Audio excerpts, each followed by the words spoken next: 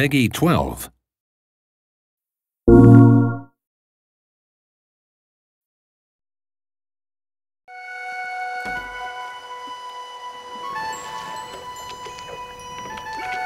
Whoa! It wasn't doing that before. There's a real visceral sense of being immersed in the game when you're holding something physical in your hand and you do it.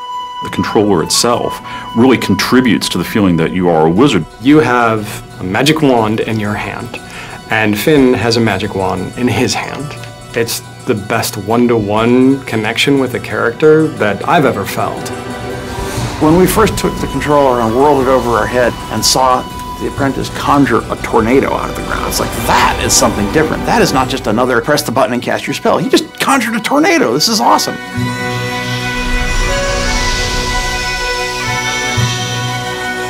Sorcery High Concept started out as a very iconic demand. What if you one day found a magic wand in a box? What would you do with it? What would you try? What would you hope and imagine that it could do? This is fun! Sorcery is designed from the ground up to be a move title. With a lot of games, you start sort of retrofitting, saying, oh, we're going to take an existing game that has a DualShock control scheme, and then try to figure out how to work the move into that. But with Sorcery, from the very beginning, we built everything around making the move an essential central part of gameplay. Of many places that I've worked, our studio's a little different in that we are a little more physical, and we kind of embrace that, especially working with the move. So when you cast a spell and to throw up your arm in a shield is really something that came out of how we talked about the game.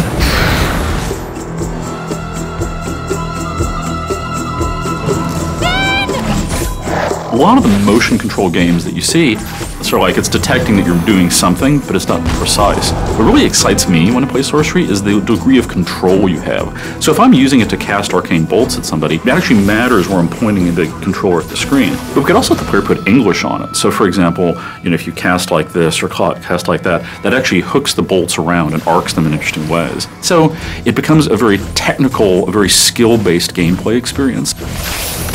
Fighting is active. Drawing a firewall, throwing a bolt through it. Those movements are quick, fast. Spell switching is on the fly, and it's a movement, it's not a button press. As you get deeper into Sorcery, you learn more spells. You gain a command over the elements: ice, fire, wind, electricity. Then we found that combining them was cool. Cast your whirlwind through fire, the fire is sucked up off the ground and your whirlwind becomes a fire tornado. Cast your bolts into a fire-nado and fire bolts are multiplied and spread throughout the arena. Every spell in Sorcery can be combined with the other spells to produce a deep combo system that lets you just attack your enemies in a wide variety of ways to maximum advantage. A troll! That thing is huge! This way, come on! The boss fights in our game is where the player has to really put his mind to work. You have to be aware of your environment, you have to be aware of your arsenal. Everything that we put into a boss fight is indispensable in taking out the boss. Hey, you! Sorcerer! Finn, we don't have time for this. You don't have time for not this, smart cat.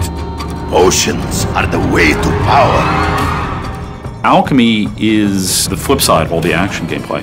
In Alchemy, you're using the motion controller, but it's not under the pressure of combat. You discover many unusual ingredients. So our alchemy system, which is the key to level progression, involves mixing these elements together. And we make sure that with our move, we do this in a very visceral sort of a way.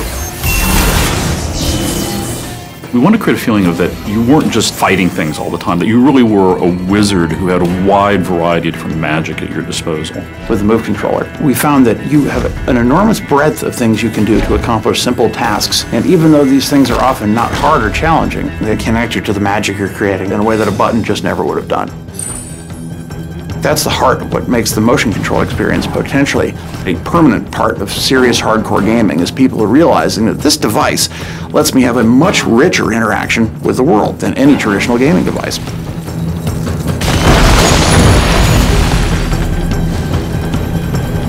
I feel that we've given people a really solid, playable game experience that uses the move like it's meant to be used as a serious game and control device, to reach down and pick it up and to be that apprentice who is reaching out and grabbing the wand, the Master's wand, for the first time and feeling the power of it surge through him, just as you realize the power that you yourself are experiencing as a player.